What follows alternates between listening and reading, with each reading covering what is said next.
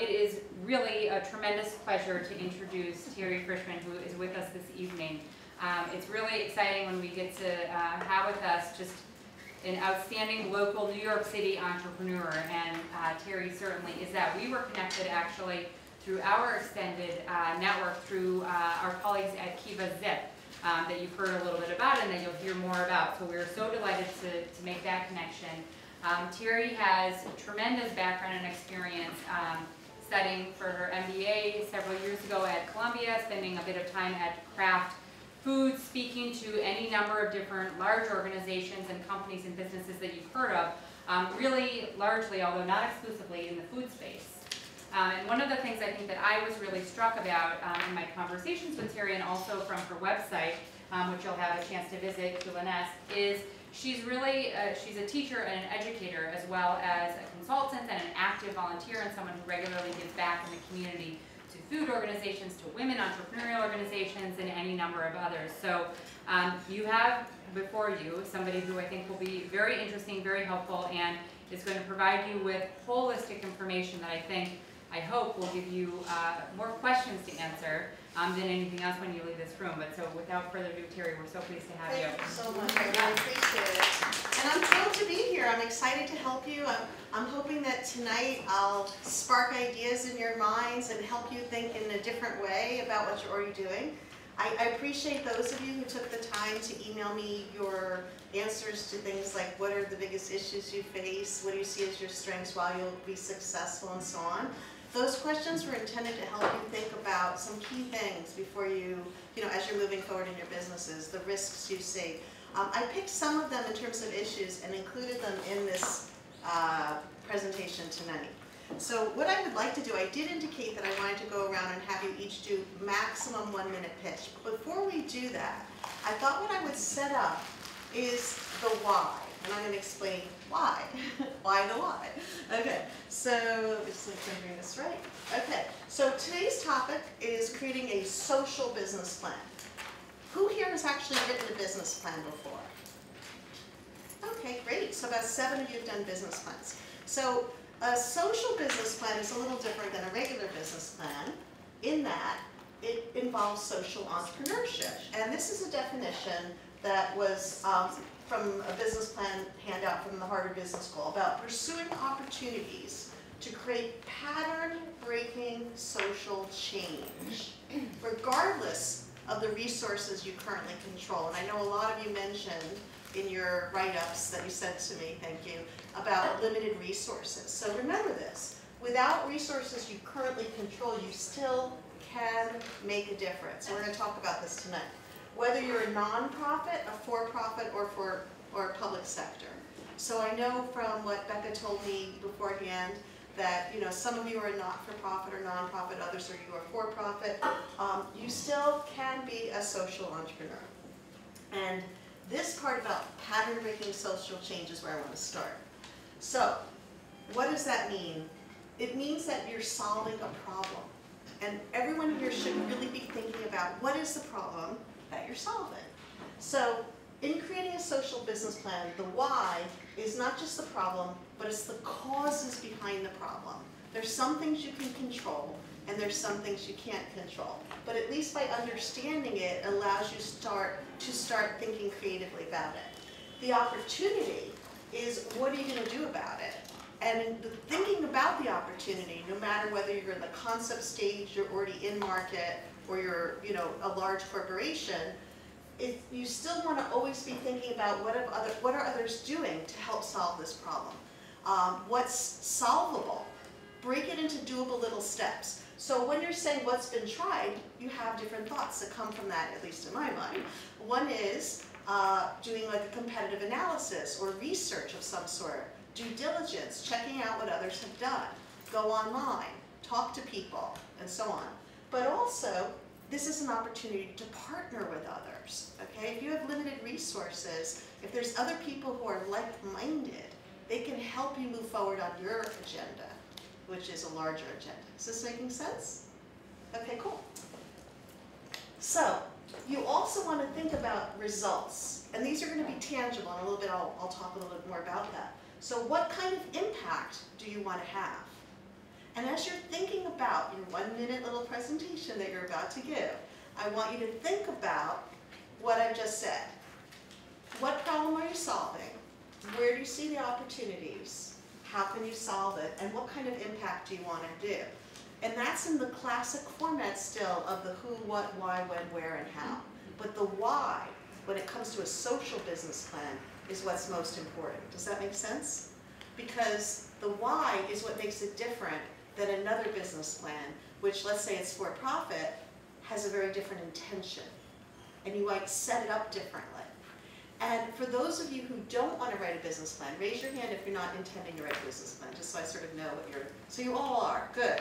So as you're working on them, think about the why maybe more than you did before.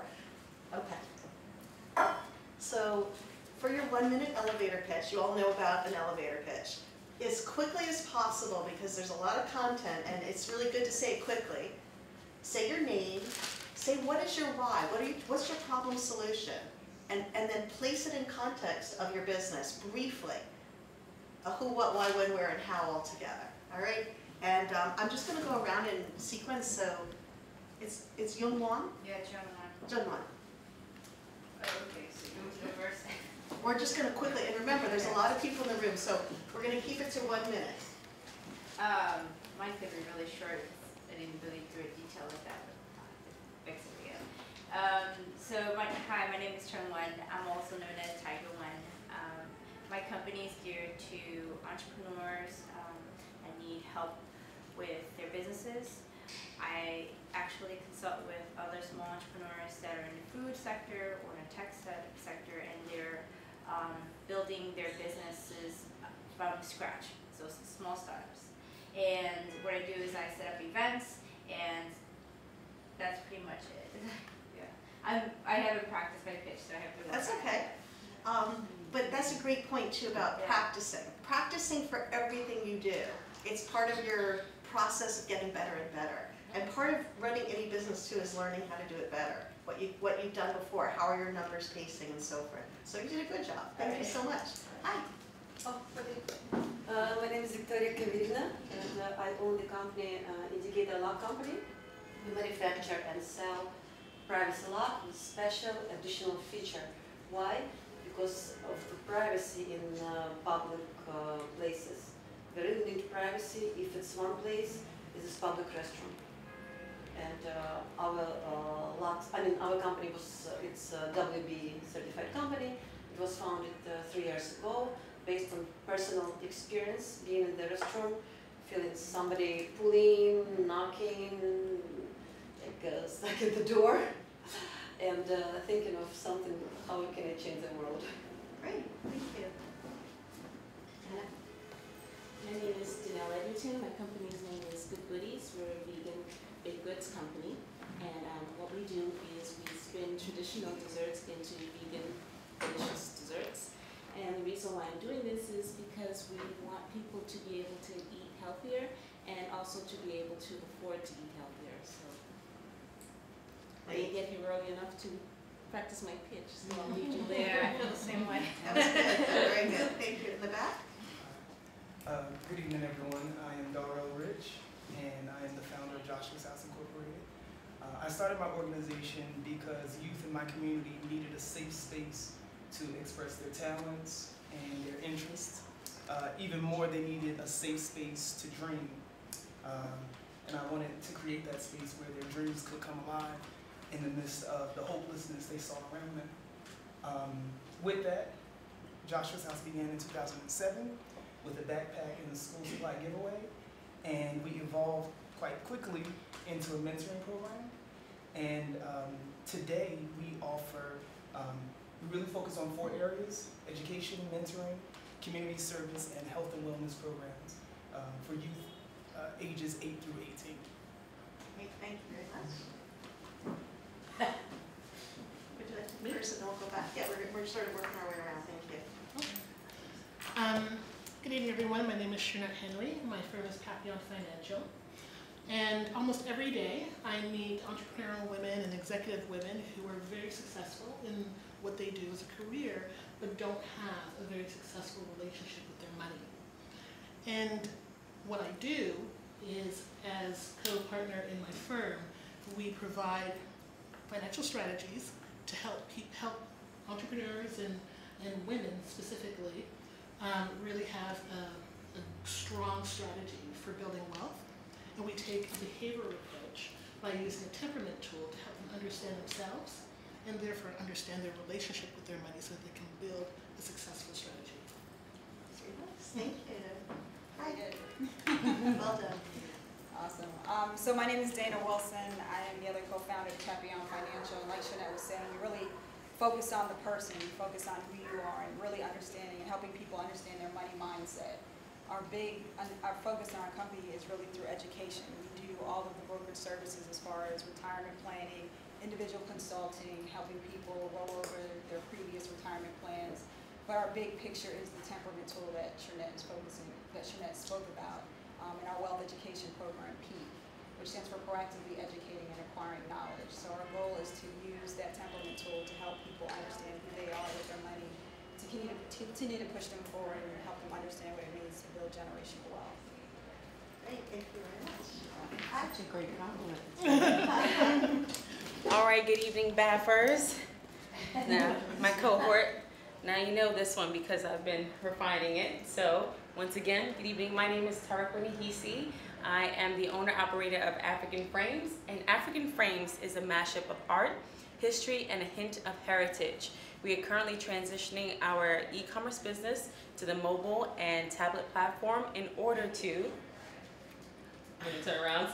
widen the appeal of framing digital art and reduce our carbon footprint by no longer sourcing and importing wood from South Africa.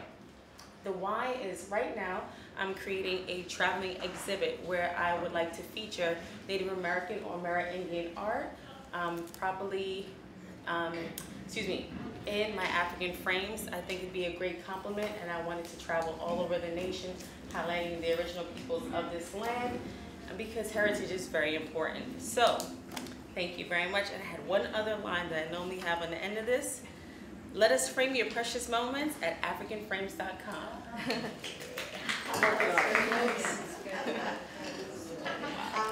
Your mentor, Michelle, your mentor, and hi. Hey, my name is Amy. Most of you know already I'm a maker of herbal teas called Dasana, and I just launched about a month ago in New York City. I come from a background in asset management, and about 2 years ago I decided to leave and study herbalism because ultimately what helped my acne was plants, and I took them in their whole form and made teas out of them. So I got really excited about this and started looking for other herbal products out there, but they were like stale herbal tea bags or alcohol extracts. So I wanted to make something really pure and real and traditional, following what herbalists have been doing for years, and that is just using whole plant material. Sometimes I use mushrooms as well, to create seasonally appropriate beverages that help nourish us according to the seasons. So I am really passionate about this and really want to do it well because I ultimately really care about my customers and want to do it in a very transparent, honest, and accessible way for people. So I just really, my top priority is creating a really good product and slowly educating people about it as well. Oh, sorry. I thought I was like, what's next? Okay. Hi, I am Marcy Thompson. I'm Jenny Turner Hall, and we have an organization called Studio B. We've been producing theatrical events in New Jersey for about 5 years, and we know two things are true. Art builds community, and community builds the arts. But in our Maplewood South Orange community, which is filled with artists and creative professionals, we don't have a physical space to make that happen. Now, all of us need a place to connect, collaborate, and cross-pollinate ideas. Also a place to imagine such an idea and make that idea a reality. So what's the why here? The reason we're doing this is because we would like to create a cultural center in Maplewood and South Orange that connects people at every stage of life to the arts, education, and community engagement. Our business is a co-working space for artists and entrepreneurs, a space for events, and a space for classes and programming. We want to create a place where artists and audiences connect and where new ideas can take flight. The end. Thank you. And scene. Yeah. It's great having the two of you do it together. Next week, don't do it with the laptop. Oh, there's nothing on that screen. So just keep it down. It was great. Practice without it because you guys are great. You can do it. You know your stuff. We can do it. Yes. You can do it. We can do it. All right, good. Hi. Hello, my name is Giselle Aboma. I'm the owner of Surfing Queen. And Surfing Queen is a lifestyle brand that combines my African heritage and the surfing culture.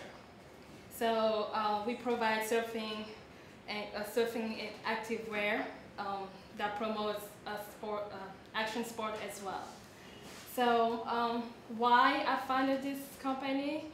Because of my passion for surfing and the fact that I was thinking when Surfing Queens becomes more successful, since I'm from Africa in the Congo, I would like for the women in the Congo to start making the bags with African fabrics and the dresses so they can give a better life for the family and the children. So that's one of my dreams as well. So what makes Surfing Queen so unique is that Surfing Queen reaches to women of color, promoting action sport as well. And that's something that my competitors fail to do. So I'm working hard on making things happen. Good luck. That's great. All right, I'm gonna stand. Good evening. My name is Fantasia Painter. I am the Executive Director of Alternative Education.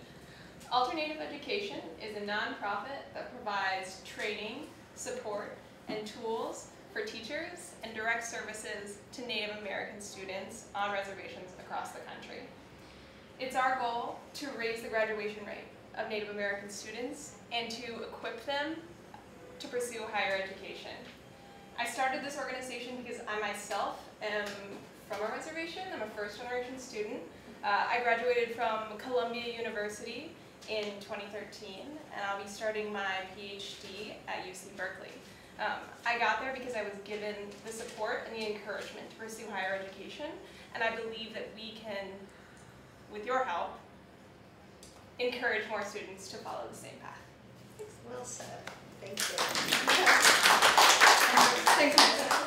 Oh, sorry, I'm late. I'm Anna Lita.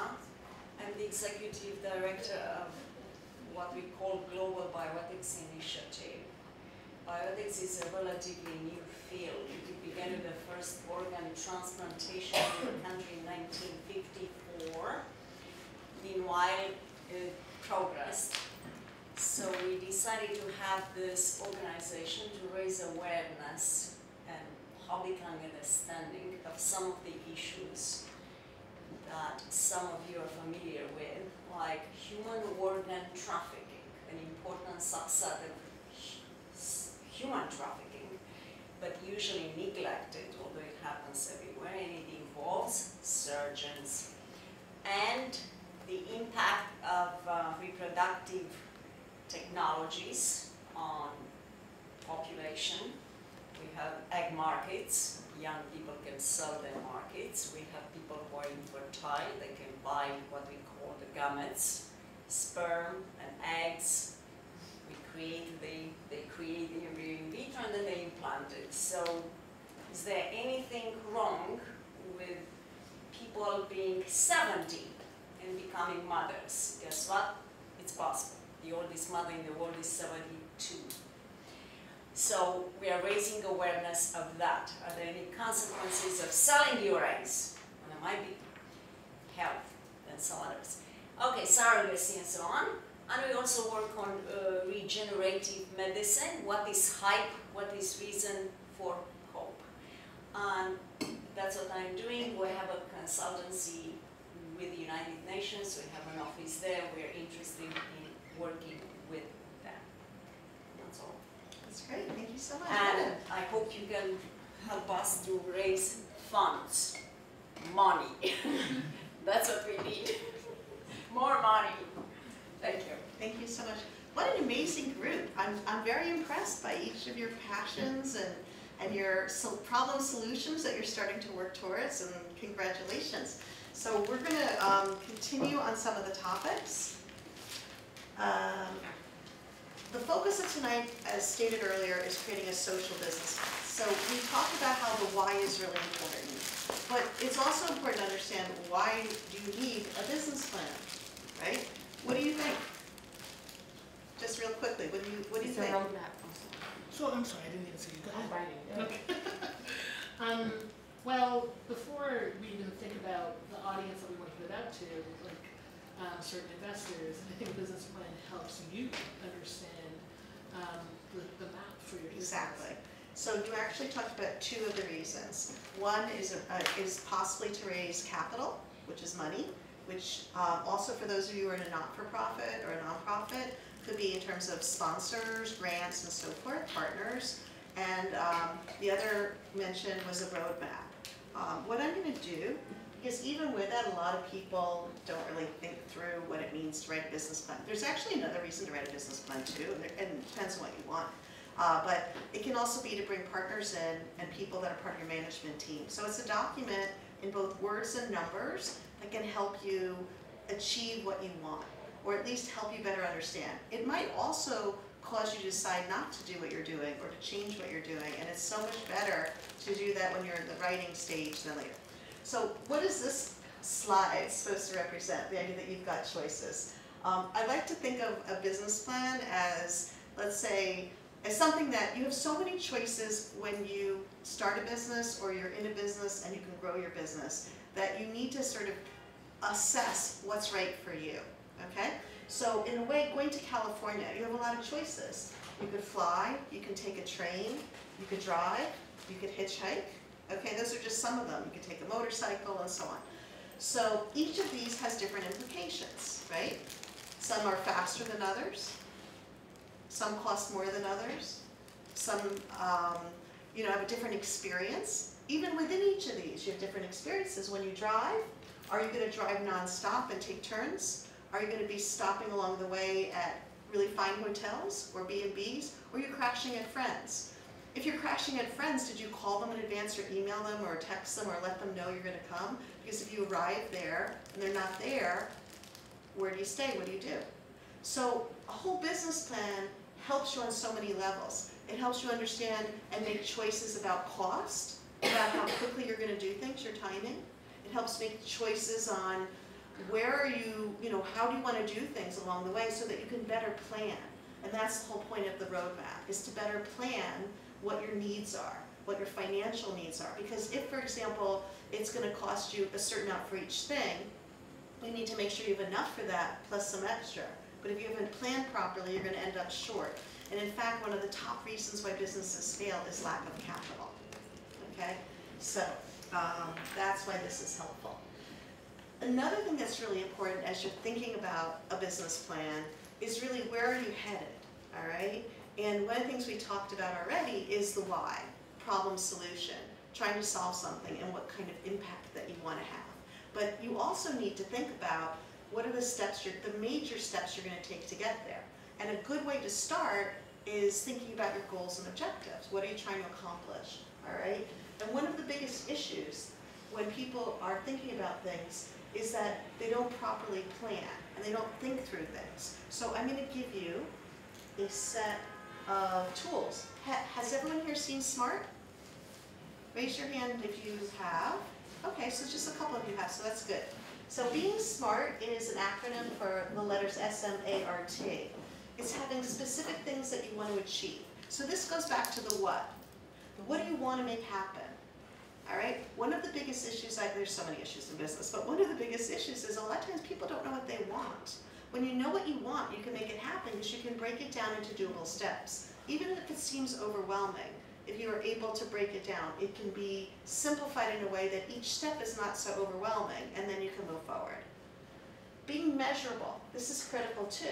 You need to think about what's the impact, the dollars, the numbers, percentages depending on what you're thinking of, and what are the outcomes. So even if you go back to that image I showed you of your choices of going by plane, going by train, going by bus, going by car, hitchhiking, or whatever method you want to use, that affects your experience too. There's so many layers to what it means in that planning, and it's the same thing as you're setting your goals and objectives.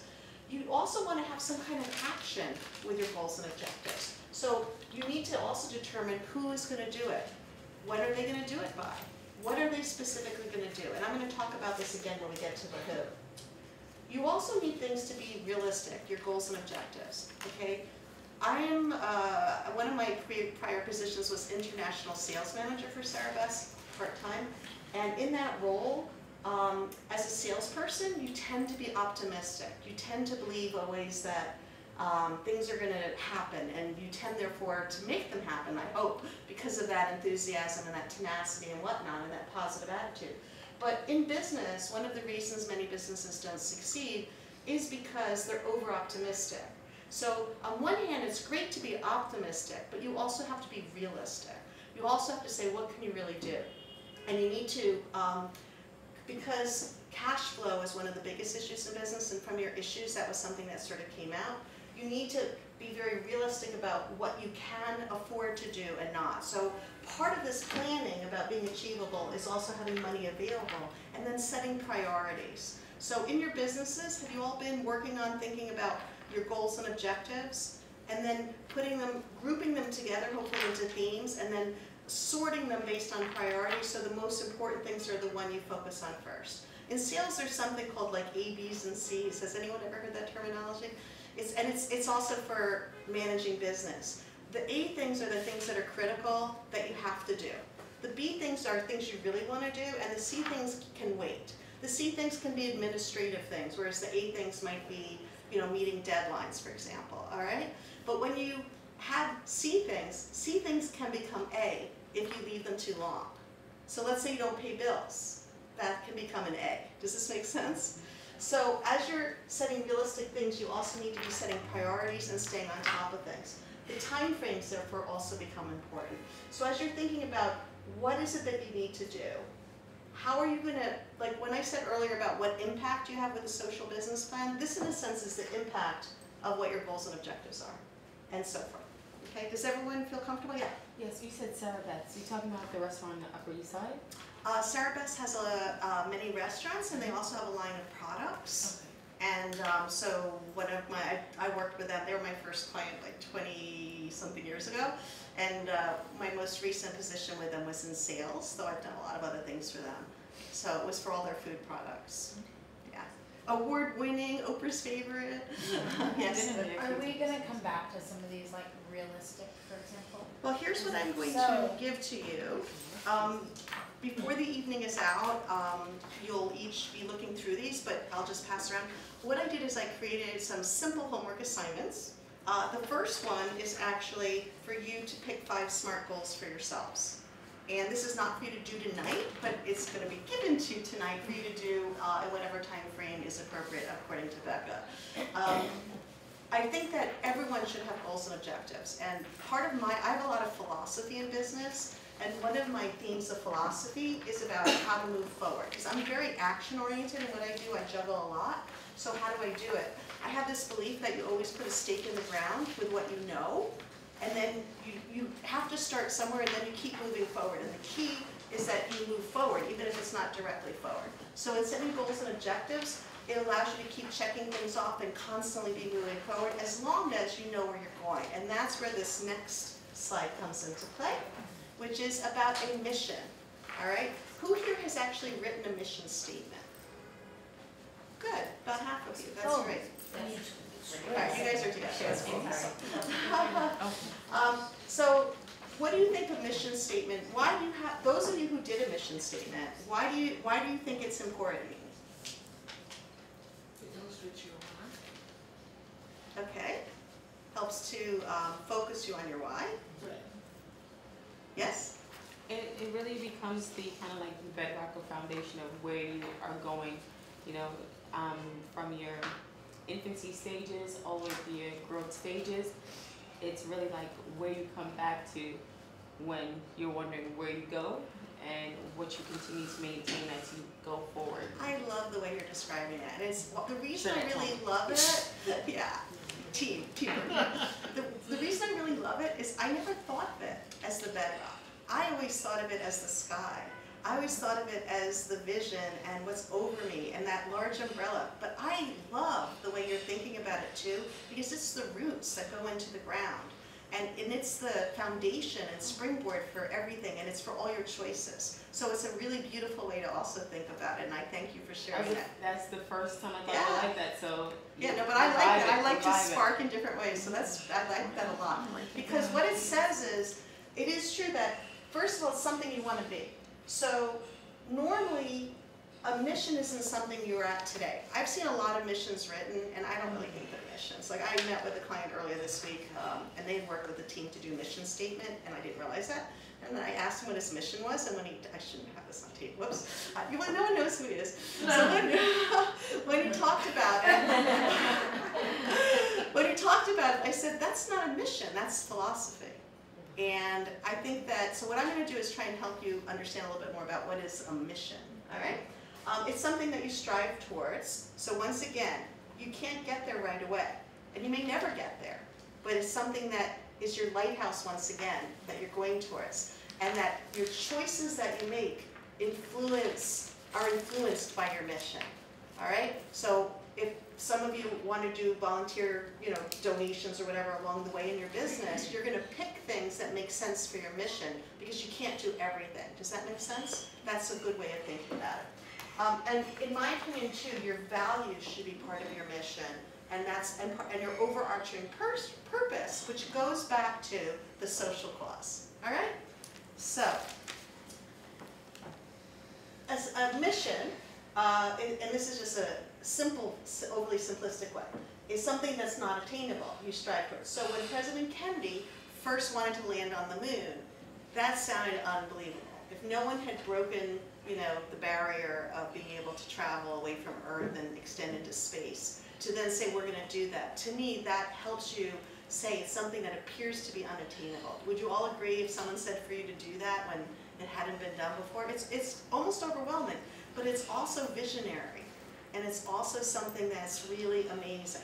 Now I'm going to bring it down to earth a little bit. Okay, so one of the reasons why I also, besides the fact that it's that springboard, it's that foundation, and it's also the sky, and it's where you're headed with the lighthouse, it also allows you to take a smaller idea and make it bigger. And that, to me, is part of what makes this really special, okay? And it also gives you consistent focus. So like I said a few moments ago, when you're trying to make a decision about things, you look back to your mission. So I said as the example, if it's like there's so many places of people that want you to partner with or invest with, or time that's going to take for your business to be part of something, you think back, is this consistent with my mission? And if it is, then you set priorities and you go back to those SMART goals. Is it realistic and attainable for what you want to do in your business, given your limited time and resources? Is this making sense? Good. Okay, so I'm going to give you an example. So one of my clients is Sylvia's restaurant in Harlem. And But didn't they close down? no, they didn't close down. So temporarily, and then They're not closed. They have multiple buildings and doing fine. Thank you very much. Okay, so Sylvia's is doing great. Sylvia's restaurant, queen of soul food. So what happened is when I first went to Sylvia's many years ago on behalf of another client, Sylvia, she said, what do you love to do? So one or two of you mentioned the word passion. And she wanted to know what my passion was. And I said, I love launching businesses. And she said, my son, Van, has been wanting to package our barbecue sauce. People keep coming in and saying it's really good. Nothing wrong with that, but in my opinion, that's what this next slide is. He wanted to, it's a limited idea. He wanted to package bottle the restaurant barbecue sauce for customer takeout. Nothing wrong with that. From their restaurant, which at the time was Harlem-based, soul food, and around 35 years. Okay? So, how do you take an idea that's a good idea and make it into a better idea, a bigger idea? So first of all, for everyone here, if you haven't already done this, you want to think about both internally and externally. And that's a good way of thinking of the world, all right? Internally, what do you value? What's important to you? Externally, what's going on in the marketplace? What are the trends that are relevant, all right?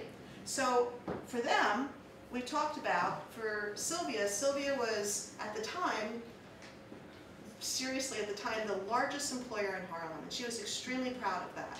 And she cared deeply about family and community and religion. And so the importance of her family and what became her extended family, her concern for the African American community and her desire to help them, but also to build a legacy for her family. Like today, I think there's like 5 or 6 generations working together, that have worked together. Her desire to be a role model also to help others, okay? Feel good about themselves and achieve their dreams. So you look at this and you say, what does this have to do with barbecue sauce, right? Okay, just wait a moment. All right, now let's look externally. Externally, what are relevant trends? And then this is also one of my life philosophies, is how can you leverage your strengths? How can you leverage opportunities, okay? So what are the trends and how can we leverage them in a meaningful way? So first off, these were kind of shocking to have to voice, but there were few successful companies that were African American owned, okay?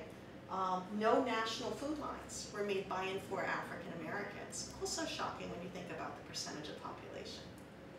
Soul food, which I loved calling it soul food, but I actually fought with the family about calling it soul food because there was a concern at that time that soul food might be perceived negatively. So once again, you have to think about customer perceptions and other things.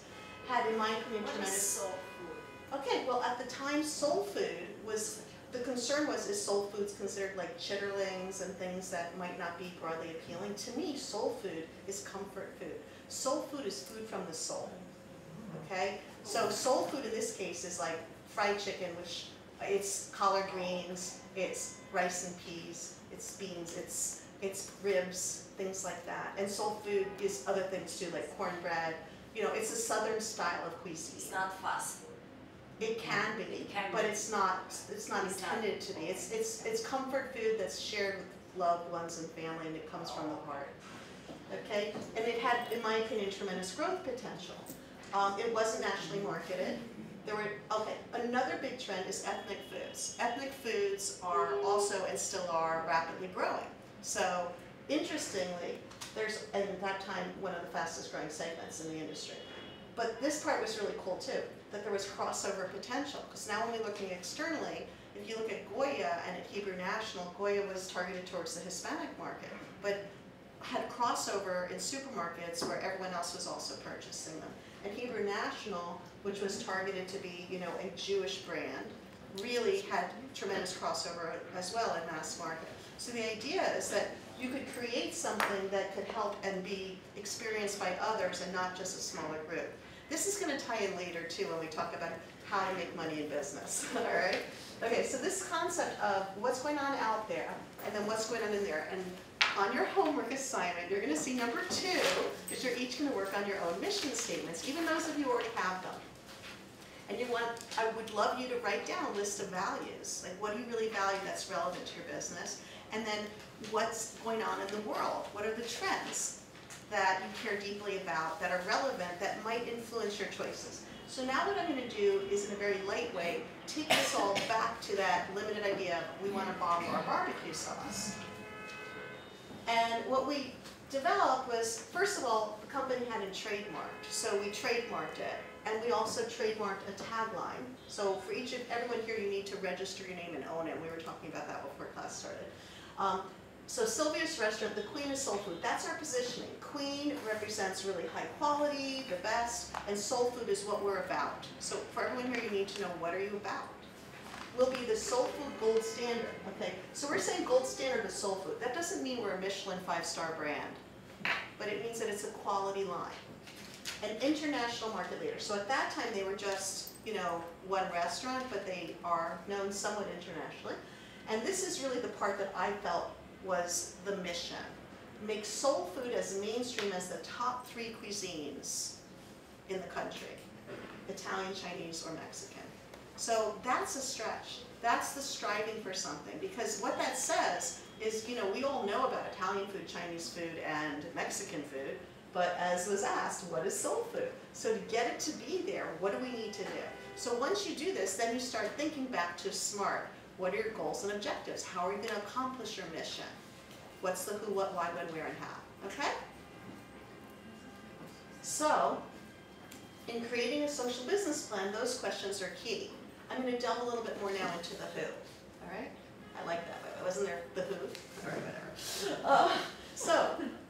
As I said before about thinking internally and thinking externally, it's a good way of thinking. In, out, up, down, like different ways of breaking things and ideas apart. Internally, the who would be you, it'd be your team. The who is like where you're producing, that's like part of a who or a what, okay? Externally could be other people you bring in, people that benefit, okay? Your network, your mentors, your partners, your distribution channels, and then there's going to be like the, I think it's this next slide, like the board of, well, we'll get to that in a moment. So you need to think about, in terms of the who, you need to think about, this is one of the questions I emailed to everyone, why will you succeed? Why will your business succeed? They may be different reasons, okay? What expertise is missing? So part of doing your plan helps you see what you know, what you don't know. What you don't know, then you go and figure it out, or you get help to figure it out. And in terms of what you do in your business, there's things you're really great at, and there are other things you're maybe not as great at, and you have a choice. Just like we went back before to the plane, the bus, the train, the hitchhiking, or whatever. Your choices are, do you take the time to learn how to do it? Or do you bring in others to help you? And when you bring in others to help you, you also have choices. Do you bring in others to help you as a partner, as a full-time employee, as a part-time employee, as a freelancer, as a consultant, as, blah, blah, blah, all right? You have choices of how to fill out your team to get that expertise you need. And you need to think about how are you going to get it. So another way, in terms of your who, is your management. It's all your employees and freelancers, but you also could do board of directors and advisors. And I heard earlier tonight when Becca was talking, it was through the board of advisors, it was through networks and connections that different people came here tonight and are helping the foundation. And that is life. That's what happens. You should think about your networks. You should think about who you know. You should think about what can you leverage in your life, in your business, and combine them together. Even though your life should be separate, you need to draw some lines. You still have those opportunities to create something bigger and better. And partnerships. I can't emphasize partnerships enough. Many of you in your emails to me indicated that you're looking for help with different things, and having strong partners who are like-minded, okay? Remember the part, like-minded partners to help you. They share your vision, perhaps. Maybe they share a somewhat similar mission. Maybe they share that social cause, that problem you want to solve. Yes? How do you define what you mean by partnerships? Okay, so let's talk about your business. You were in, was it in New Jersey, creating arts, a space for arts, you had said? Okay, so partners that are really likely are, well, why don't you tell me, people that you can work with who can help you achieve what you want. So clearly all the artists in the area want to support this concept. Right. All right? And you have, But are they someone that you bring in as part of your business, or are they your customers? I mean, it's such a broad idea. A partner could be it can be many someone things. who works for you, it could be someone who you serve, it could be someone who's Okay, so information in you this need. situation, I was not saying the who as your customer and your target audience as the partner. To me, the customer audience is extremely important. Your target audience, who is your customer, whether it's business to business, business to consumer, or it's a social cause, so it's the people who are in need as a result of that. That's not really necessarily your partner in my mind. The partner really more so are the people that, or businesses or corporations, organizations, it could be for-profits or not, it could be individuals, it could be someone like-minded who, for example, let's say it's a cause for dogs and there's someone who is known to, is a celebrity who cares deeply about some issue your dog has and they have the same issue for their dog. They might become a partner on board and help to promote your issue. Do you see what I'm saying? Your social cause. What about maybe like a small philharmonic or, in your area that you partner with to produce a performance? Exactly. I mean, I have Or a lot other of ideas company. about what partnerships are for us, but Right, this was just what the concept sort of was. thinking about specifically, Good. someone who shared part of your business. It's people who, okay, so on one hand you can have a partner who is a legal partner, all right? Just like when you get legally married, you can have a legal partner in your business, which is like getting married, so you want to do due diligence and make sure that this is someone you want to continue to work with longer term, and that is an official partner of your business, and they can have different shares. It could be instead of, yes, it could be different types of legal organizations, legal entities that allow you to have someone that is a legal partner with you. But then you also have partners who are people like the Philharmonic that was suggested that might agree to work with you. You could have partners with the media, you know, people who help to promote you, that you work together. For example, I'll be teaching a course on food entrepreneurship for 12 weeks or whatever. And Edible Magazine is an official partner. They're going to be coming in, one of their writers will be in each class, and then writing it up and putting some features out there on some of the people in the course. So they are a media partner versus... So it might be helpful to explain that a partner is someone who helps you advance your mission. That's great. That might be a habit later. That's great. And the thing is, it doesn't only have to be mission related. You can have partners for other reasons. So for example, let's say you're a store and there's another business in the neighborhood with you. You might have a mission that's all this, but you might do something for each other. Like let's say a lot of you are in clothing. So raise your hand if you're in clothing. Okay, the 3 of you, 4 of you, whatever, who are in clothing. Maybe there's a restaurant near you. And what you do is you get the birthdays of everyone who comes in, you know, not the year, just the month and the date. And then you have a postcard that you send to everyone or you email everyone with a free dessert at a restaurant that's in your neighborhood. The restaurant benefits because it's on the birthday or the month of the birthday, someone comes in and they're reaching a new audience, but you benefit because it's a goodwill. That partner has probably nothing to do with your mission, but it's a different type of partnership. Does that make sense? Okay, good. So, Dorel, Joshua's house. You mentioned this issue. Would you like to read your issue to everybody?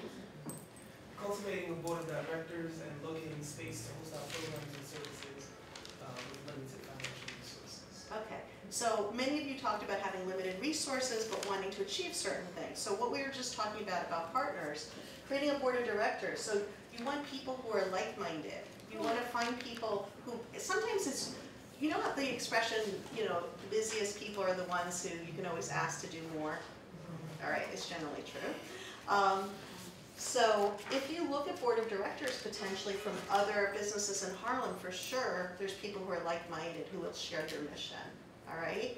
And my advice would be, there's like, I just got something years ago, I did something with them, the Harlem Community Center or something. If you email me, I have it on my desk somewhere. I will look them up. But Harlem Community Council, I think it was. Go ahead. No, I'm sorry to interrupt. I was, okay. Just for clarity's sake, I am based out of New Jersey. Oh, okay. Yeah, and so it's But you know what? People who are on these, if they share the same feeling, they'll know people. So you all know the term 6 degrees of separation? I'm a strong believer that you can find the people that you want. Number one, you need to know what you want. Then what you need to do is think about who do you know who might be similar, even though they don't fit exactly, or know people who are similar. And you start to put it out. And you start to ask people. And then they remember things. And you don't want to make someone feel uncomfortable where there's the expectation they have to tell you something on the spot. But what happens is it's like you're similar, and then things sort of connect. And before you know it, someone will say, oh, I think this person, and then that person might not be right, but they'll say, oh, but this person will be great. And it happens. So you need to be willing to ask around, but ask around in places that are more likely to be correct for what you want. And in terms of a space to host programs, the key thing is to ask. I know that sounds so simple and obvious, but and also you want to ask in a way that people feel good that they're helping you and that you're really appreciative of it, because there's so many people asking all the time for everything. So the key is that you target spaces that are right, and then you try to work with them, because I do this for events I run sometimes, where like I've also, to the point of a partnership, like the school, the Institute of Culinary Education, has formed a partnership with me where historically they gave me an entire floor annually to run an event for the New York Women's Culinary Alliance, which is called My Story and Advice, A Night With, and I bring in different luminaries and interview them, and we do a fundraiser. And then they also provide people, and it's a partnership that we've created because it's mutually beneficial for multiple reasons. Usually a partnership has benefits. You want to think about how does it tie back in a meaningful way? Okay. So in terms of managing the who, this is I know the two of you are together and the two of you are together, and this is also for everyone though in terms of managers, employees, partners, and so on. You need to think about having clearly defined roles and responsibilities. You don't want two people who have the same skill set. You ideally want to be separating out who is responsible for different things, whether it's operations, whether it's sales, whether it's finance, whether it's HR, whether it's marketing, whatever. So this is really important, and this is a great way to maintain friendships because it moves from personal to professional.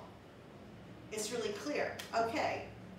Accountability goes back to SMART. Remember when we talked about accountability, numbers, dollars, timing, percentages. By setting up immediately with your partners, and even just for yourself, what is it you're trying to accomplish? This makes things really strong and very doable. And also, one of the big issues a lot of people have in business is that they're not really sure what to do.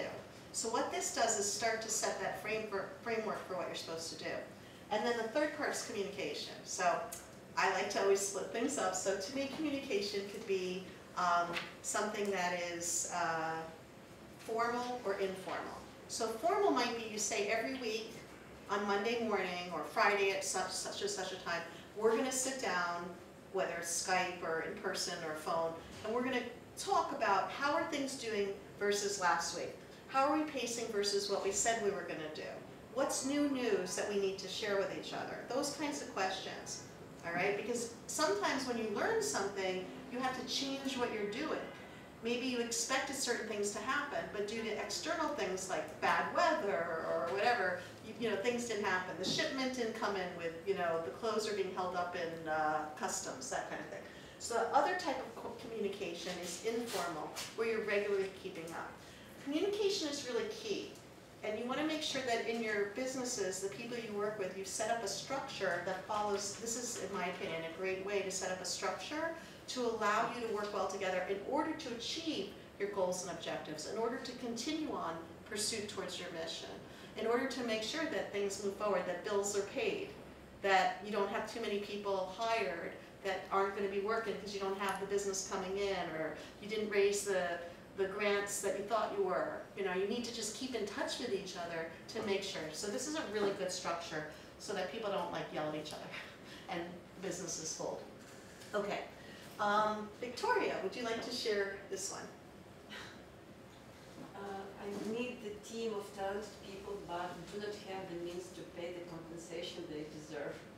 Okay.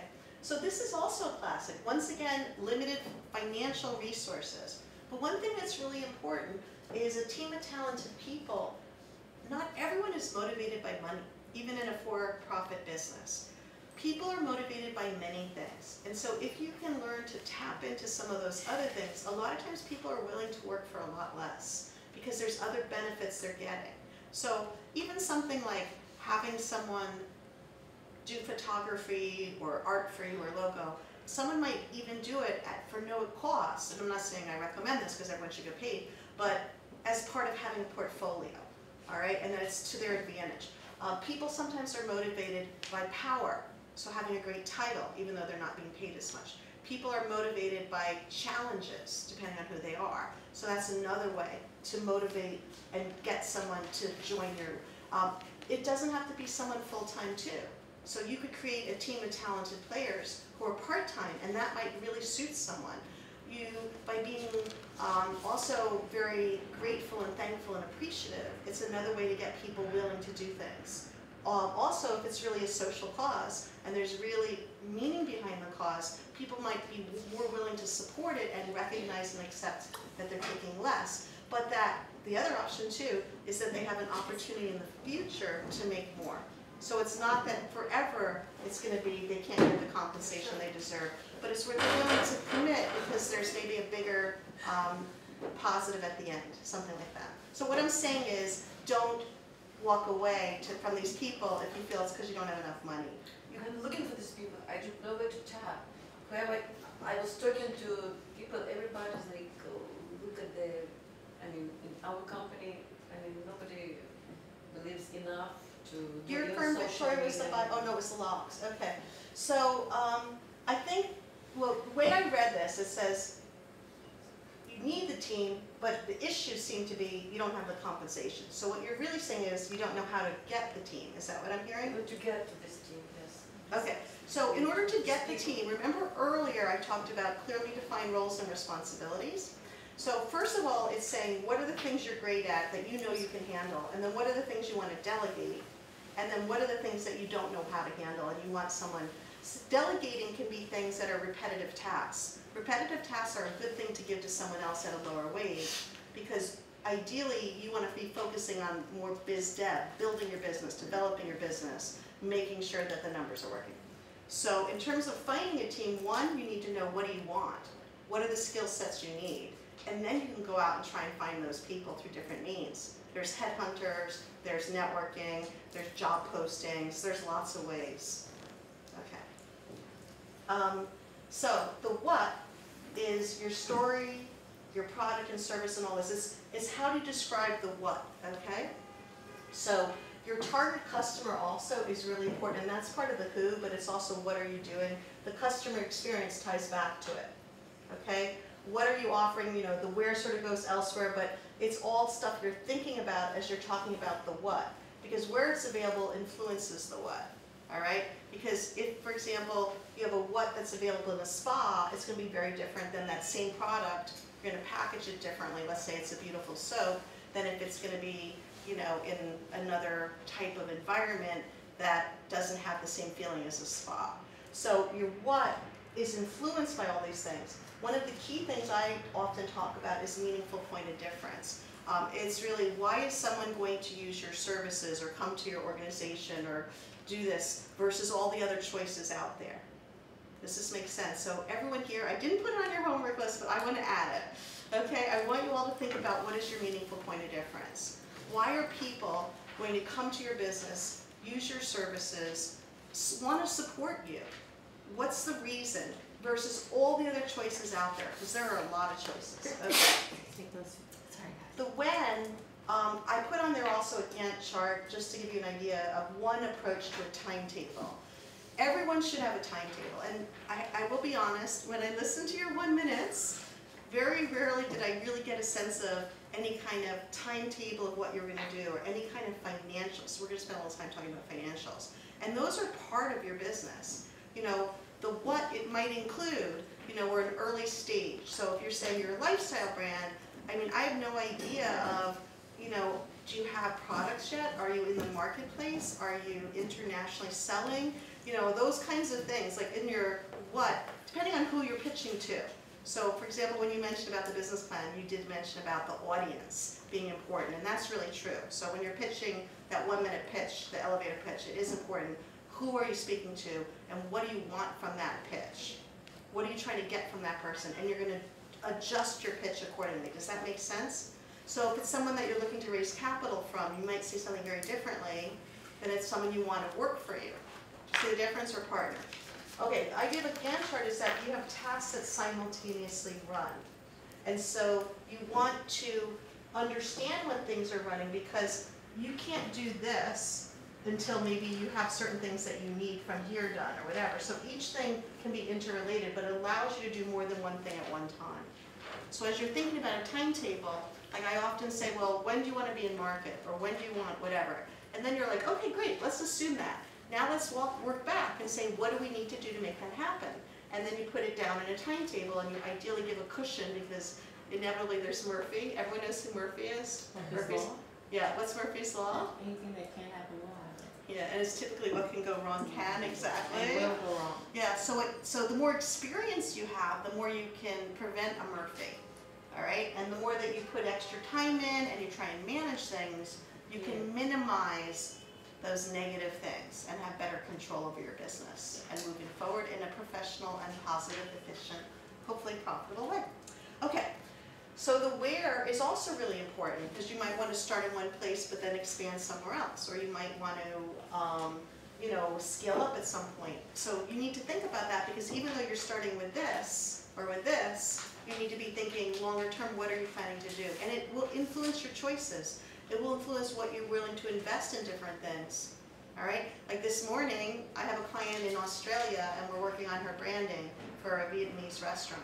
And it may not end up being a Vietnamese restaurant, but with her branding, the key point we're talking about is she's in this one location she's going to be introducing in Perth. Okay, it's a very wealthy upscale area, and she wants her brand though to be something that can be eventually international. So she shouldn't just be, for example, looking at competition that's in her little Perth area. She needs to be thinking about the concept bigger and understanding where she's going to be competing in the future. Does this make sense? So as you're doing these things, everything's interrelated. Okay. So the how, there's this thing called theory of change. Who's heard of theory of change? All right. It's basically an if-then. You probably did if-thens in your life when you were doing school projects or papers or whatnot. If this happens, then that. So what action you take and what resources, and we talked about money, but there's other resources, it's time, it's people, and so forth, cause the desired result. So how do you make it happen? So this input and these activities causes this, and that causes this, which then causes that. So for each of you, if you want to add something more to your homework, I don't know if you want to or not. Do you want to add more to your homework? Yes? Why not? Let's do it. Yeah. I would say write this sentence down, this equation, inputs to activities, to outputs, to outcomes, to impact. And then see what you want to put down under each of these. Maybe if you know Excel, put those as the headings on the top, leaving the first column blank, and then put something over here of what do you want? And like work your way through them and see. And maybe you start in reverse. Maybe you say, here's the impact I want, and then what do I need to do in order to get there? I like that idea. You're explaining it. Could you just give an example of what you did? Yeah. Okay. Put me on the spot, why don't you? All right. No, that's okay. I'd actually like to do it with someone in the room because it'll be more interesting for everyone. So who hasn't really spoken yet would like to participate and try and figure this out? Okay. So you were doing the biotech, was it? Okay. It was, okay. Forget So let's about just, that, the word. So well, because we have to, we don't have a lot of time. we have a summer school international. We have 13 people who are blind, and we ask for a fee.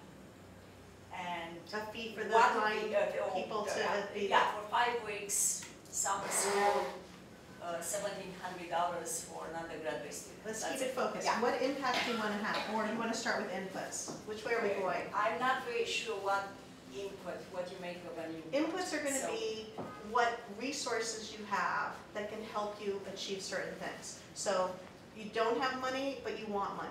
I did not use any money because we didn't have a budget. I just asked for a fee. Okay. So we already made. Okay. So the input, one of your inputs is that you have a fee that's being charged to each student. Exactly. Okay.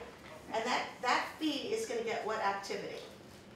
The activity is the student. Various people teaching the students various courses. And then the output is the students then learn A, B, C. And they get a certificate, a graduation. And as a result of that certificate and that learning, how are they going to be better or if they go back to their countries, I have 7 from outside the US, the professionals, and they cannot have enough money to study here for a master's degree in bioethics, which is very expensive. So they go back, and some of them they are teaching, or some of them they are in research. So then they teach others, and so the impact spreads. So that's a wonderful example. And so we would like also them, because some of the professors who are teaching, let's say surgeons, they're also involved with some NGOs. Okay, I apologize because we were short on time. So that's that was a great example. Thank you very much. Okay, so everyone heard how we took a small fee and training to help students become more capable, or whoever was there, didn't necessarily students, to then go back and start to do it with others, which was then like this sort of spreading out where hopefully more and more are doing it to have the end impact that was desired. So it's like your action steps to your mission statement. That's what this is. It's the how are you going to get from here to here. Exactly. Okay. Okay, good job. So the how is through a program like ours. That's one how. There's many hows. Yeah. So for each of you, you can figure out how many hows. So you're thinking about your impact. You're thinking about what do you want, tying it to your mission, setting some goals and objectives, and then starting to say, how are we going to make it happen? And it could include partnerships too. So one of the topics that I was asked to talk about is marketing, and I'm going to keep it simple. A lot of people don't really appreciate the value of marketing. Raise your hand if you kind of feel like, I already have something so great, why do I need to market it? Shouldn't people know about it? I think I was very bad in marketing, and I made a lot. I have no idea about marketing. Okay. I was just so intuitively. Thank you. Yeah, and marketing is extremely important. So I want to share just a little story. Okay, Joshua Bell. Who knows Joshua Bell? Okay.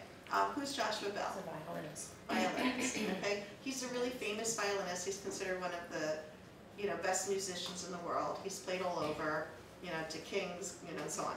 Anyway, Joshua Bell was part of an experiment. He went to play in Washington, D.C. Metro many years ago. Yeah. And when he played on a $3 million Stradivarius violin, okay? And he played exquisitely. He normally makes, what was it, like $1,500 or something? No, $115,000, I think it was, some very large sum, doing a big difference, doing a concert, all right? And here he is, and there's no sign saying who he is. He's wearing a baseball cap. It's a busy place. Some people, the kids especially, stop as they're going by with their families. And he's beautifully playing the most exquisite music with his body into it. And you would think, he's so amazing. Of course people would appreciate it because it's so beautiful and he's one of the best. But in total, he made less than $50. It was like something like $34 or something during the 40 minutes he was there. And only one person recognized him because she had seen him playing, the night before in Washington, D.C. So what does this story say? It says, what do you think it says? What does it say to you? What does it say to you, for example? It says he needs to do a little bit better marketing, right? He should be recognizable, I think. Okay, what else? Yes, and then yes? I think about the lack of visibility, because maybe he initially thought that he needed to blend in so he wouldn't stand out so much, so that he would appeal to the masses. But in trying to blend in with a baseball cap and such, he cut the appeal of him being one of the world's finest, and he would have made more money. But not only that, that visibility is what attracts and invites people, because whether it was the music or the way he soulfully plays music or whatever the case may be, it needs to resonate with the audience. And right. Thank you. One more, and then we'll. I think it's no matter how great you are, how fabulous you are. If no one else knows about it, you mean nothing. Right. It's a perceived value. It's perceived. It's like the idea of a tree falls in the forest. Did it really fall? It did. If no one knows, even though it's there and it did happen, no one knows. So I like to simplify marketing into 3 words. What do you think those 3 words might be? Get out there. Okay, I like that.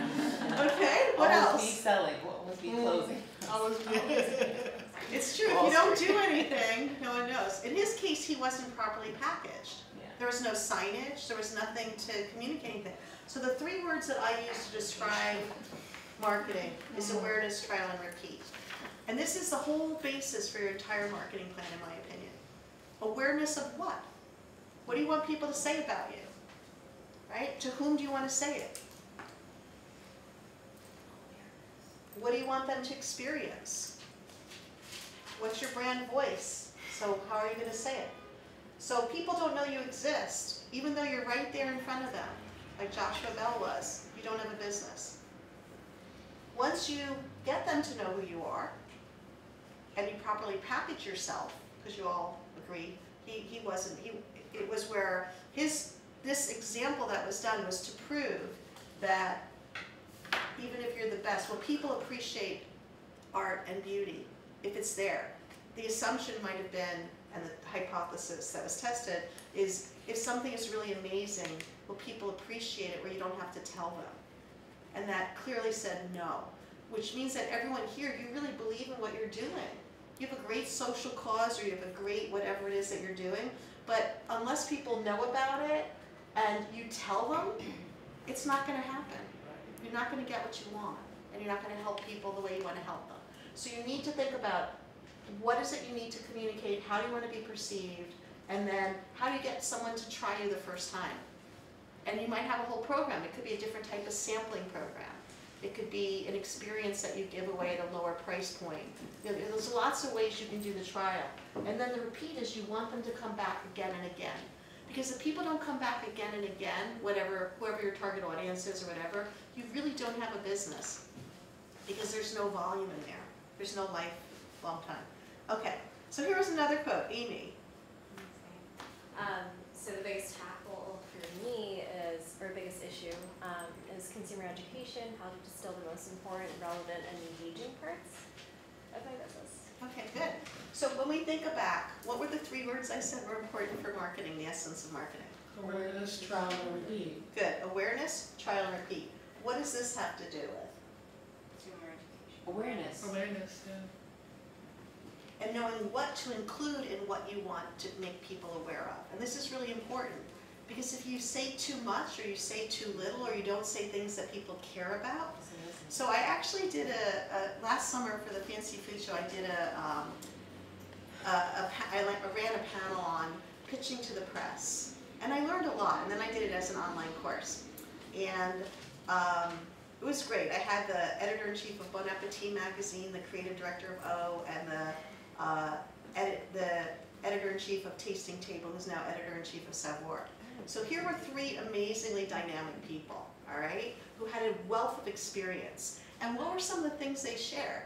They shared, clearly to me I've always thought what's new is really important. So when you're reaching out to people, people always want to know what's new, right? It stops them. What's the new movie that's about to come out? What's the new book? What's the new store that's about to open? The new restaurant, right? Doesn't that excite you a little bit? When you're on the phone trying to sell to someone, because some of you were asking questions about selling, being able to say what's new, you know, really gets someone right up front. It grabs their attention. Then it's up to you to do that elevator pitch to get them to buy into what you're saying. And you want to shift your elevator pitch to the person, customize it to the person you're targeting. Does that make sense? Because as I said earlier, someone who's a banker or an investor is going to get a different pitch than someone you want as a partner versus someone you're trying to sell to versus someone that you're asking for help from, and so on. Okay, so knowing what is, this word is extremely important, what's relevant. So you need to think about who is it that you're speaking to, and then what do they care about? And that was one of the essences that they talked about, is who cares? So like, I think it was Adam Rappaport of Bon Appetit said, and he has a wicked sense of humor, so he's like, why are you, I'm sorry, Adam, whoops, no, I may have said it wrong, I apologize. Adam, I think it was of Bon Appetit, said about, why is someone sending me diapers? Oh, I think it was Adam Glassman of O. He says, why is someone sending me diapers? We don't put diapers in O magazine, right? Why would someone do that? They haven't done their due diligence. They haven't properly matched up what I write to, and what the audience is, to what we care about. So every time you think about reaching out to the media, or you think about reaching out to someone, you have to think about what do they care about? What's important to them? All right, the so what factor, that's a great way to describe it. So as Amy, in answer to this, as you're thinking about it, think about what does someone care about? What's the so what factor? What's new? Everyone always loves new. What's tied into trends? That's also relevant. Okay, and then think about that audience and what do they really care about? And what you can do is you can test it in different ways. Okay. So I also want to try and simplify making money in business. And I know some of you are not in business to make money. So instead, think about this brief subject as you still need to raise capital in terms of grants or funds or whatever to be able to run your business, even though it's a not-for-profit or a nonprofit. And you need to pay your expenses. If you have people that are working for you, you might have to pay them. If you have an office space, you might have to pay for it, and so on and so forth, right? So everyone in a sense needs to think about this subject. All right, so a lot of people think, oh, just make, raise more money or sell more product, right, is the way that you make money in business, but that's not true. First of all, you want to make sure that your foundation is really solid, all right? You need to make sure that what you're doing is working. And for everyone in general, I always say start small. even when you're starting something new within an already existing business. Start small, test, be willing to adjust it, okay? Learn from your experience what's working and not working. Make sure that things are done the right way. So part of your foundation has to do with these basic financial ideas. The idea of revenue and expenses would be for everyone, but I'm focusing this on the not-for-profits more so, and nonprofits. Revenue means sales or income or any money coming in for everybody. And expenses are what's going out. So typically revenue coming in is accounts receivables, all right, and expenses going out are accounts payables. So if you have revenue going up, but your expenses are also going up, you might end up where you're not making any money and you're in fact losing more money even though you had more money coming in.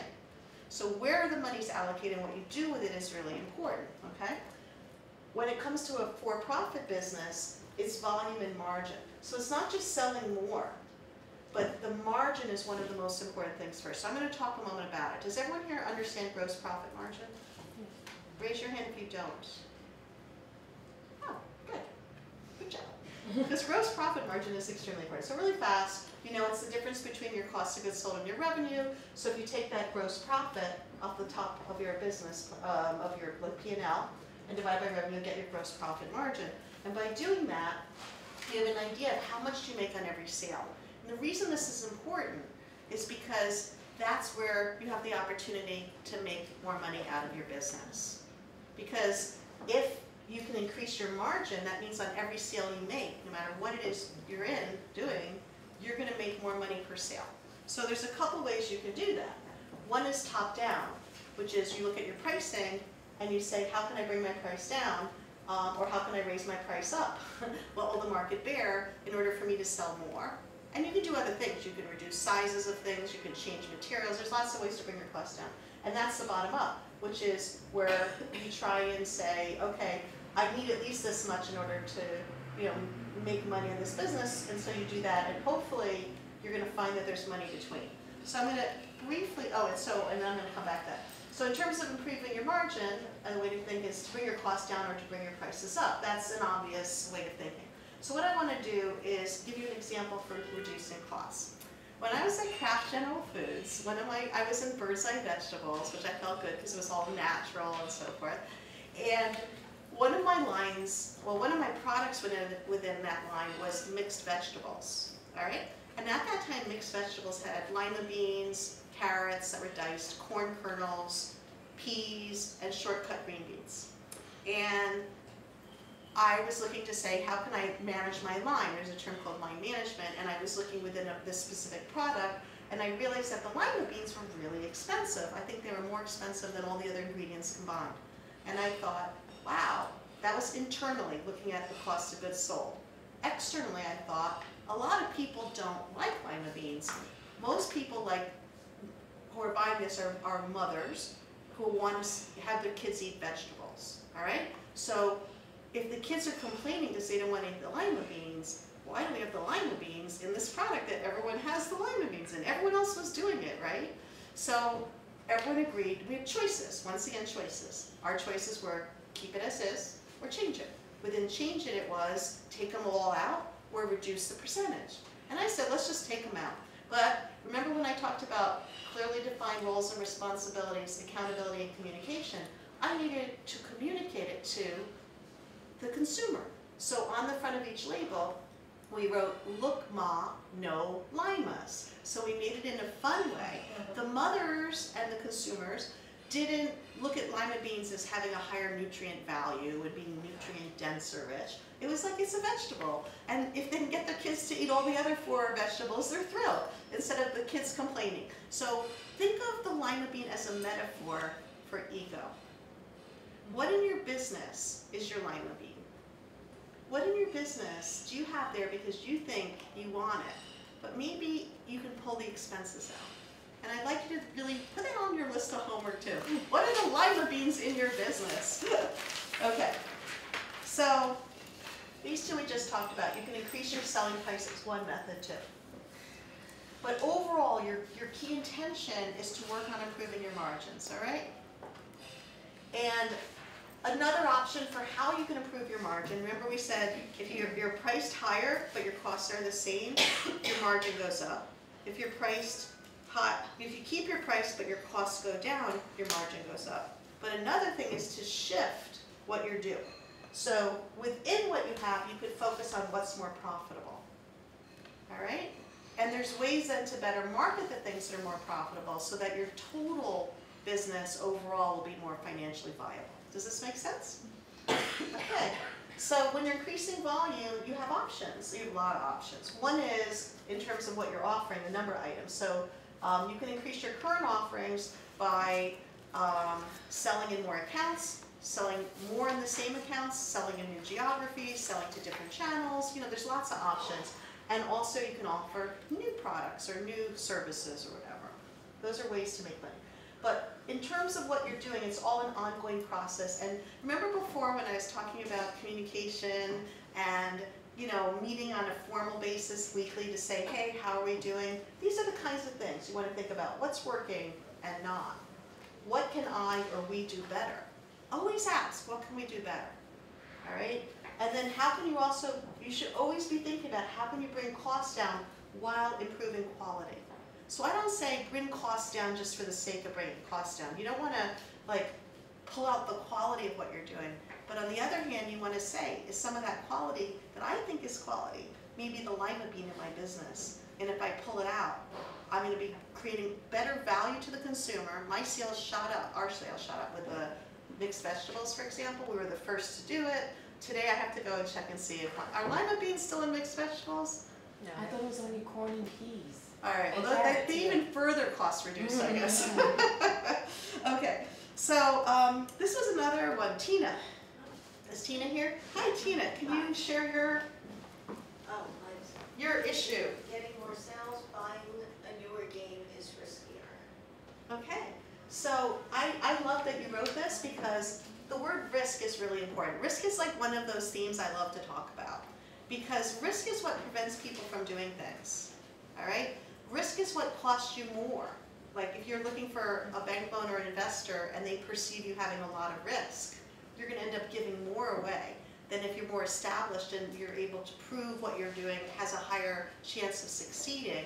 You don't need to give as much away. So risk is where, you know, when you go into a store and they have, let's say it's food, and you get to sample something.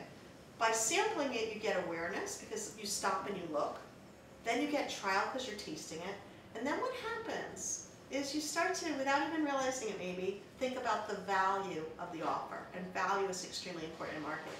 The value is a subliminal thing you're thinking about, which is about the relationship between what it costs and what it's worth it to you. What it's worth it to you includes things like the taste, the packaging, which we talked about in terms of Joshua Bell. It includes things like the experience, where you are. You expect to spend a lot more for something in a high-priced venue that's got the beautiful music and the, you know, all the extra decor and ambiance versus, you know, a lower-end place that doesn't have that, that's a quick-turning place, all right? So your value perception. So being able to manage risk is really important, and the ways to manage risk is to get awareness, to get trial, and to have a value that's worthwhile. So things that reduce risk in your case might be things like getting an award. If there's awards for games, which there are, and you're, oh, I'm sorry, and you're, okay. It has, and Okay. that does help, I agree. So I'm going to continue. Having an award though, let's say that award is once again the Joshua Bell story. If no one knows you have that award, it's still just playing for nothing, okay? So it's getting the recognition, getting like people, like the reason that the award is valuable is it's a third party acknowledgement that this is good. Therefore, it's worth taking the risk to purchase this. So the more third party acknowledgements you're getting, in a sense, it's like saying it's okay. Social media also is a great way to do that. When like-minded people who are in circles like something, then it just keeps fanning out in a way. So there's different techniques to reduce risk and to build awareness and to gain that trial and then get the repeat. So the fact that it's newer, instead of that being a negative, and it's true there are traditional games that everyone wants, you know, whether it's Monopoly or Scrabble or Boggle or whatever, The advantage though is there's some that take off. So what you need to do is figure out what is it about this game that's really interesting and appealing. The people who love it, why do they love it? And then you have a lot of choices for how to go forward. You could use those people as influencers and have them recommend it to others and build it out slowly. You can use public relations and the media as a means to try and build awareness, because part of the issue is people don't know what this is, and so it's a risk as long as they don't appreciate the value. Once someone appreciates the value, then it's less risky. Does that make sense at all? Sure. So for everyone here in your own businesses, because each of these really apply to everyone here, is think about what's your value proposition. How do people perceive you? What causes someone to hesitate to get involved in whatever it is your social cause is, or your business is, or your offering is? And then find ways to help them to learn about it in a way where there's confidence building so the risk goes down, where there's trials so the risk goes down.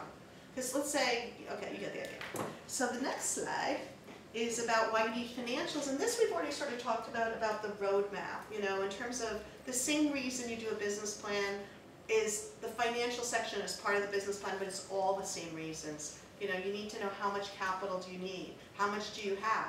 So sources and uses is where's the money coming from and where is it going, all right? Your profit and loss statement is saying what do you project as your sales or your revenue coming in from whatever sources, and then what does it cost you to do whatever you need to do in order to get that revenue, that's your cost of goods sold, to get to that gross profit. And then everything below there is what are you spending to keep your business going, you know, and so on.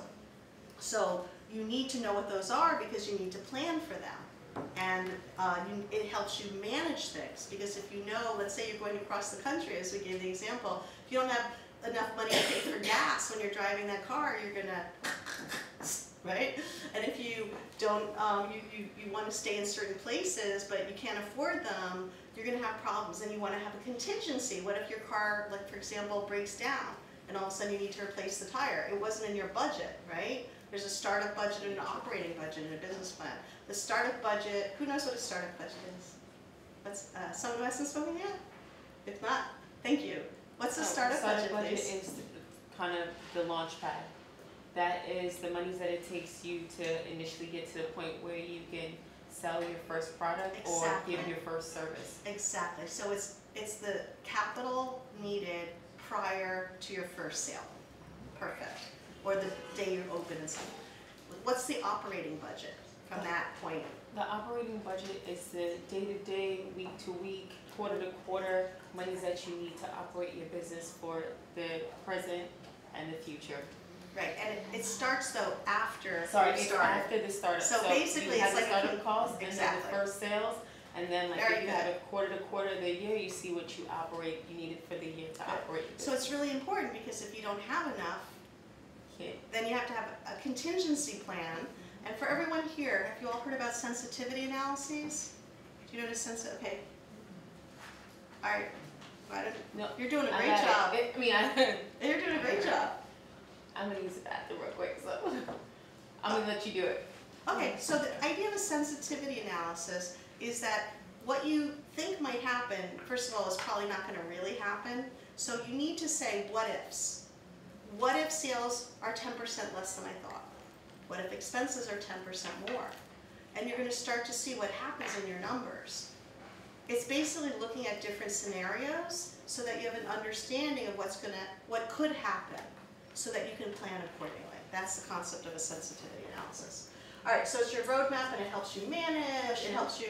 Sure.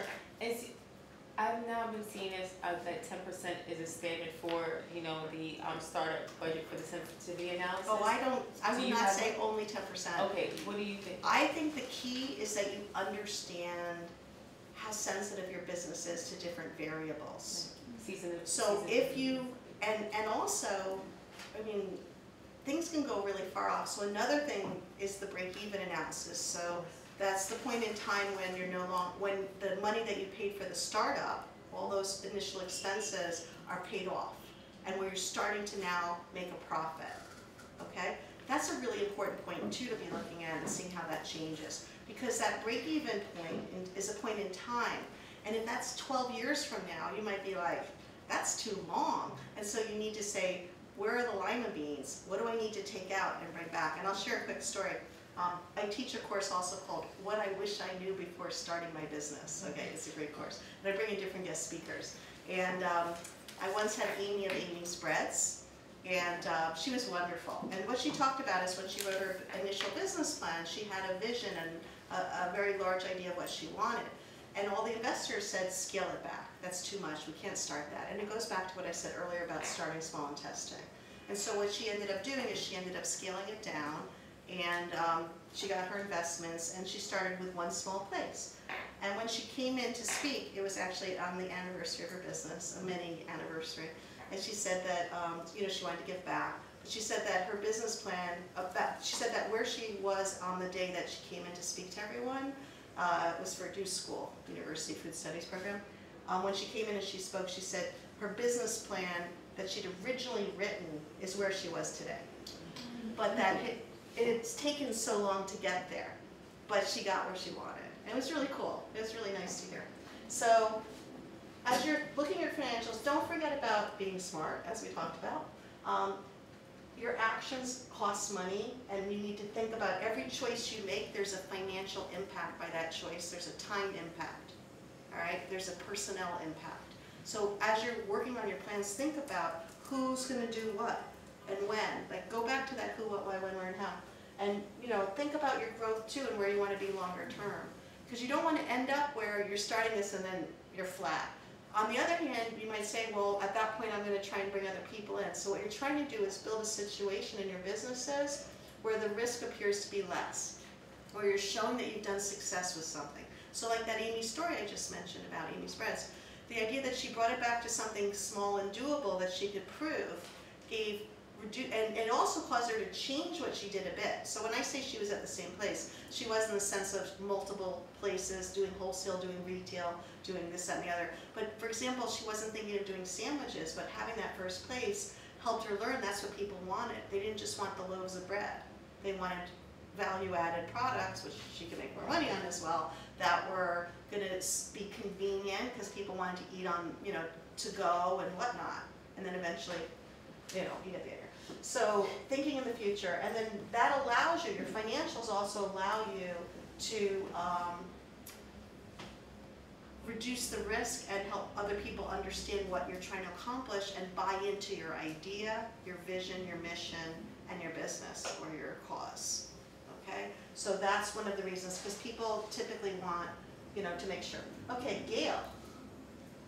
Hi, Gail. Limited access to capital and resources. Okay, so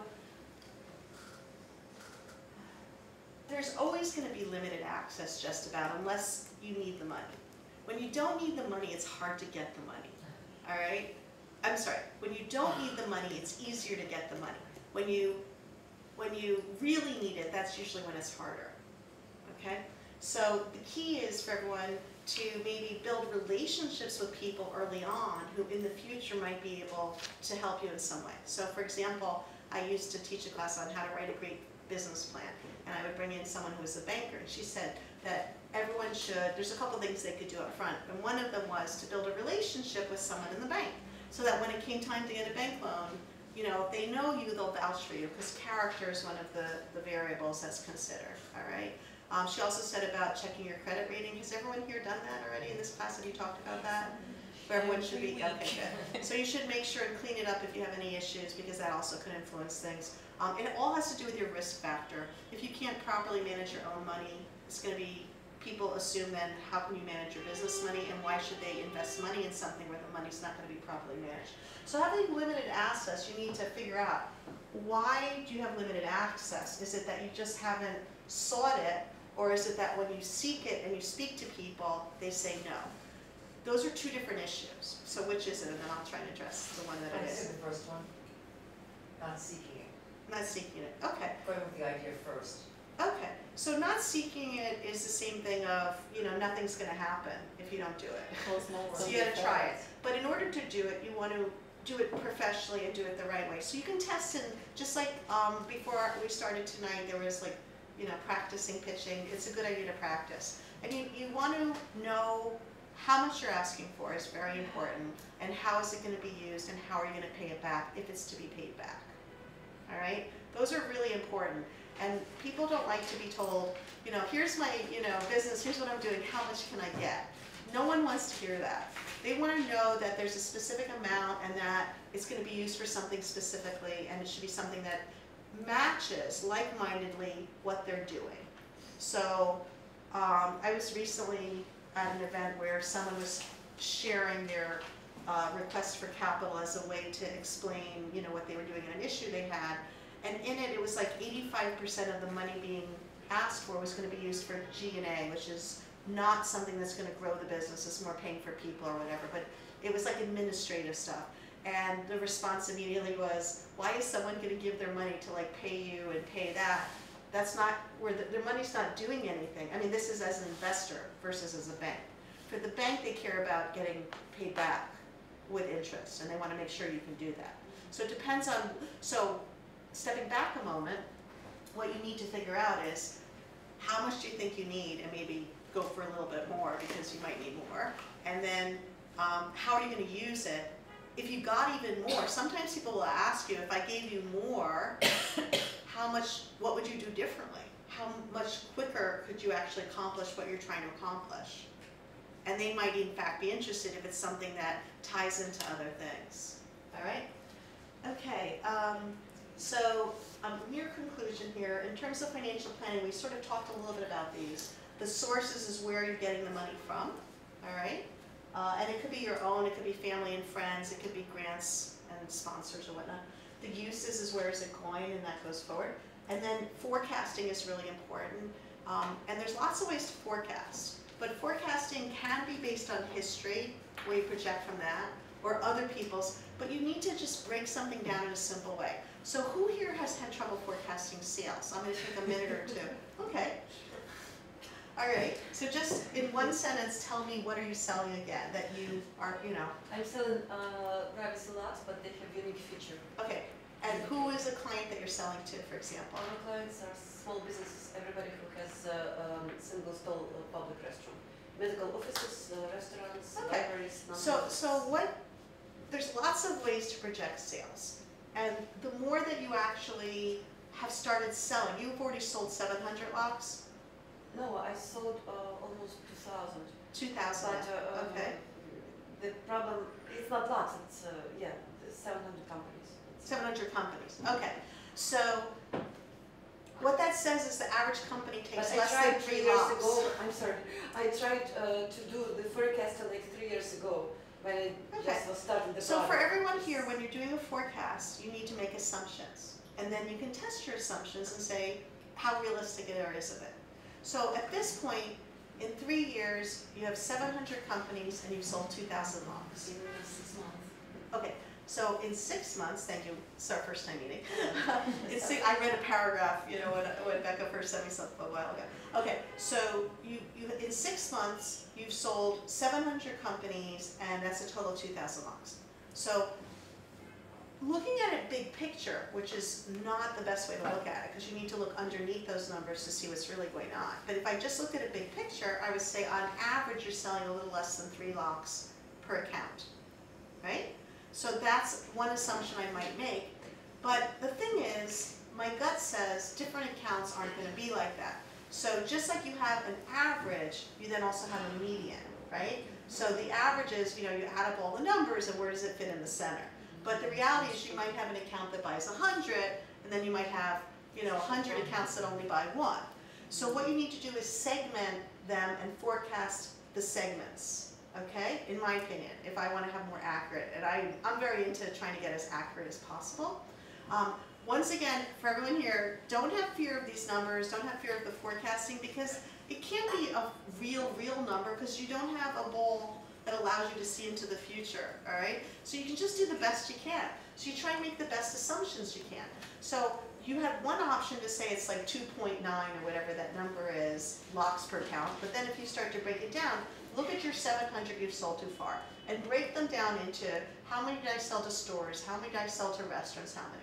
And on average, when I sell to a restaurant, how many do I buy? On average, when I sell to, you know, whatever, each of these different types of accounts, what do they buy?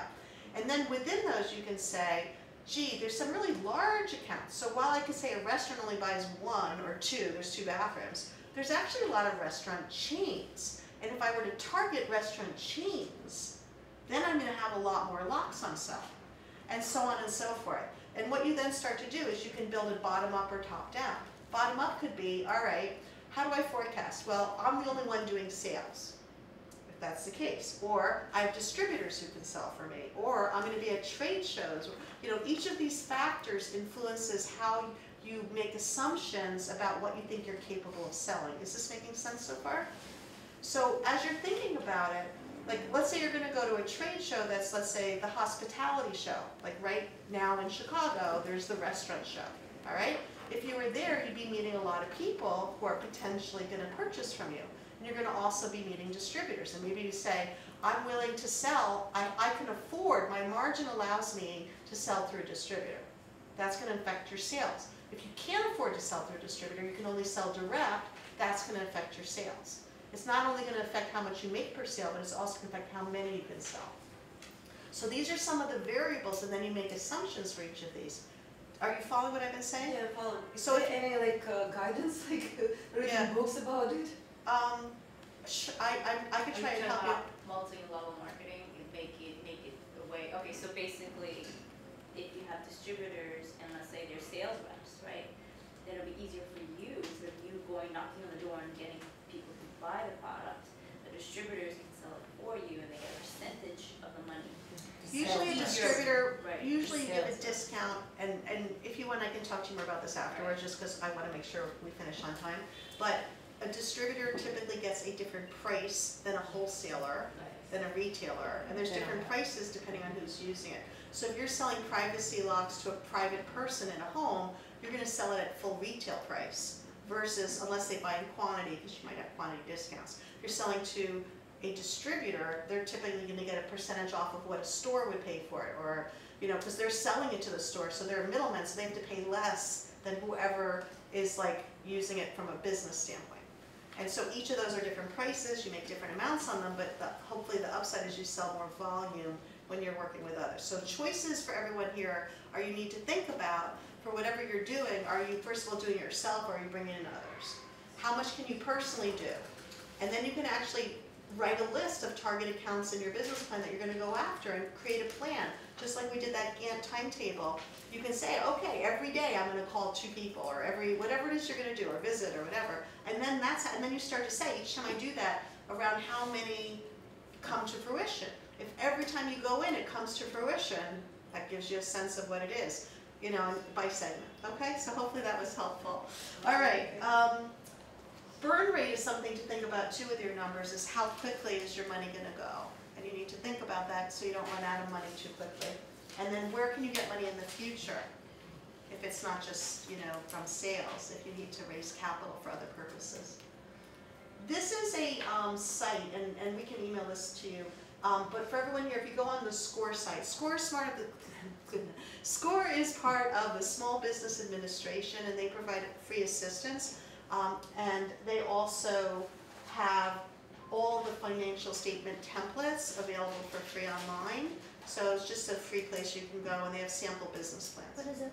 Financial statements? It's score.org/resources/business planning, and then a dash financial statements template gallery. Okay, I can. So financial statement, it's always part of your business plan, and it's actually going to talk about everything that she just finished talking about. So it's just like a template. Forecasting.